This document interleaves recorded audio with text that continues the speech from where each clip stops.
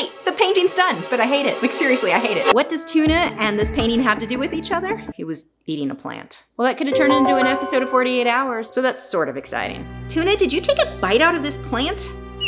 Here's the thing, the plants I had in there were the only low light plants that would work in that office. And now Tuna's eating them. This set me on a path of change. Change is good, right? It's good, it's healthy. They like change. I swapped my plants out for some bird-safe Hoyas, but that also meant they were gonna need a plant light to survive in there. Lisa, why didn't you just get rid of the plants in the office? Don't be ridiculous. I found a good plant light, but my desk started looking really cluttered with multiple smaller plant pots now, and just all the other stuff turned into an entire overhaul of my desk. My office is themed, everything's all ocean, and then there's this painting of a deer.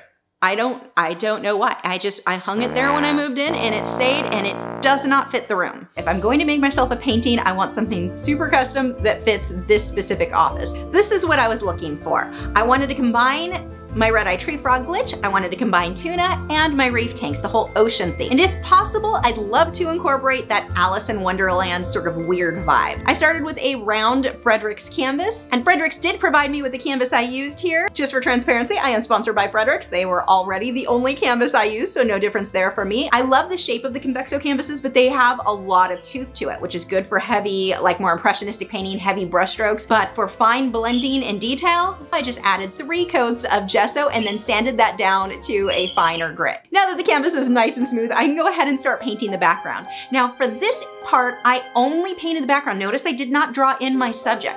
I'm working in acrylics here, and acrylics dry really fast. If I drew everything out and tried to paint around it, things are gonna be drying, things are gonna be rough, they are not gonna look super smooth. So with acrylics, I like to work with whatever is farthest back and move my way forward. Here, that is going to be the sky, and then the water underneath, and then the ocean surface. Now, as I'm painting this background and the clouds, the way that I am keeping this paint wet the whole time while I work so it looks like an oil painting is that I'm using a fine mist sprayer. This gives you, well, a fine mist, that's not redundant, and keeps the paint wet for as long as you need. I can keep this wet for hours if I need to, which is going to give me the ability to get super, super smooth blending.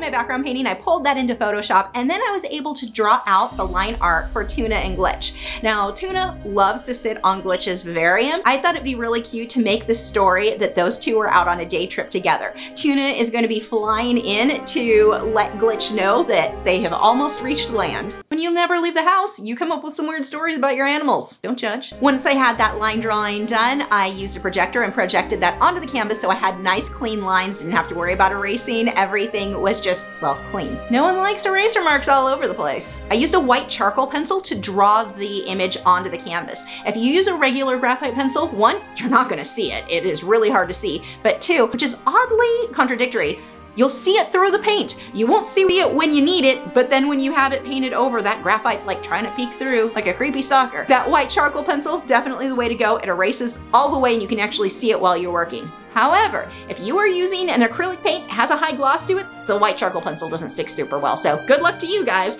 But with the Liquitex Basics, my favorite acrylics, not because they're cheap, that's just an added bonus, they're fairly matte, and so that white charcoal pencil sticks really nicely.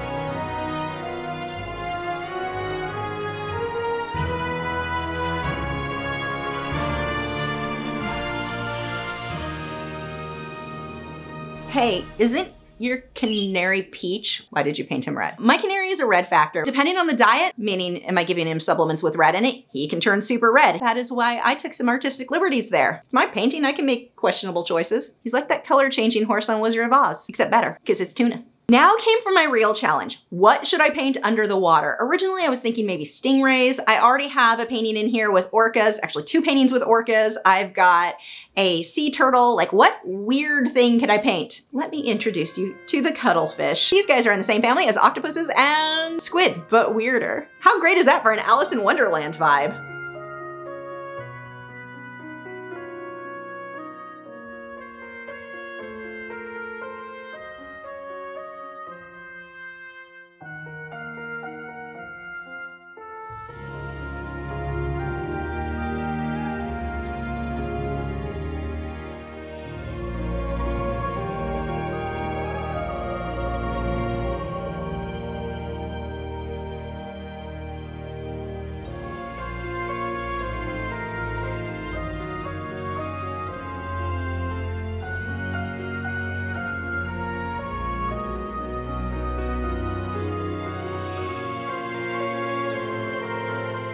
And of course, the striped demons. I mean, damsels. Anyone with a reef tank knows demons is probably a more accurate way to describe them.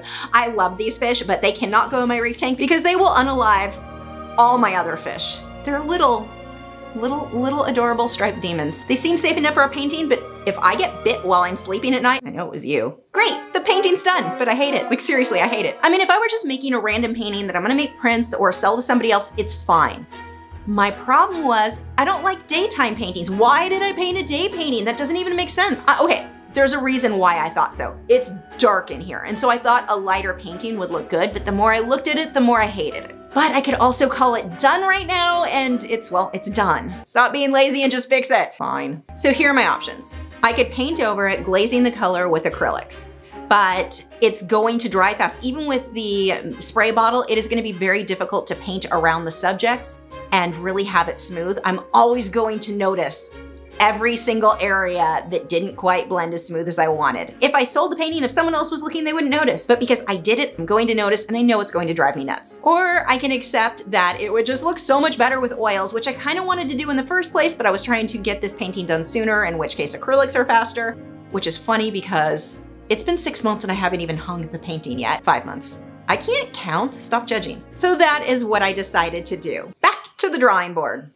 or easel. So the plan with glazing, what I'm doing is tinting the color. I'm not completely going to lose all of the detail. You can still see the cuttlefish, the canary, the clouds, everything. You can see everything, but I'm switching or tinting the color. I'm using very translucent layers. I'm thinning everything down with liquid, which is a fast drying medium that I use with my oil paints. So anything I paint now will be dry to the touch within about 12 hours or so I can go on to my next layer. It's going to be very, very translucent. So think tinting your car windows. You can still see through it. It just adjusts that color, which makes it very easy to change color with. Now you can do that with acrylics. It's just that you're fighting the dry time, and on something this big, trying to tint that color and get the smooth blending, it was just gonna be a bit of a pain. So once everything was glazed in, I hated it. Again, I hated it. Like, why? I don't normally have this many issues with a painting. And normally color, I say, isn't that big of a deal. But because this was for me and I wanted it to go in my office and I'm gonna be looking at it all the time, yeah, no, I hated it. Usually when I paint a marine scene, the above water portion, whatever blue I use in the sky, I will typically use in the water. And it's just an easy way to make sure that everything has a nice balance to it. But sometimes I like to break my own rules and then instantly regret them. What I needed was to bring those two colors between the sky and underwater closer together. So now that I made this project take an absolute eternity, I decided to take some indigo and just glaze. So I'm thinning this out with a lot of liquid, making it very translucent. I can still see the details of the stars and the clouds behind it, but it tints that color. And I tinted the color so that it was an indigo, and then the water, so it was an indigo. It still has that glow of teal, just a bit, but it brought those two colors together so they were now so much more appealing. So now that everything is tinted, I love it. It went from I absolutely hate it to I absolutely love it. What is the lesson here? Well, if you want the actual painting lesson, you can head over to Patreon, where you get access to all 400, there's more than 400 now, of my art lessons for as little as $6 a month. That is over 600 hours of lessons. I actually counted once. It was a lot. But besides that, actual painting lesson. The big lesson here is when something goes wrong in your painting and you're not happy with it, do not throw it out. Keep working on it. Layer until it looks good. And especially with oils and acrylics, you don't hit a point like with colored pencils where you can't get more layers to stick. You can keep layering. So when you have a layer that you're just like, oh my gosh, I ruined it. Oh my gosh, I hate this. You're not gonna learn a whole lot by tossing it and starting over, because usually what happens is artists will just keep making the same mistake over and over again. Leave the mistake on the canvas and figure out how to fix it. You will learn so much from that. Even if you continuously hate it, maybe you never redeem the painting and you never love it. At least you've definitely learned what not to do in the future.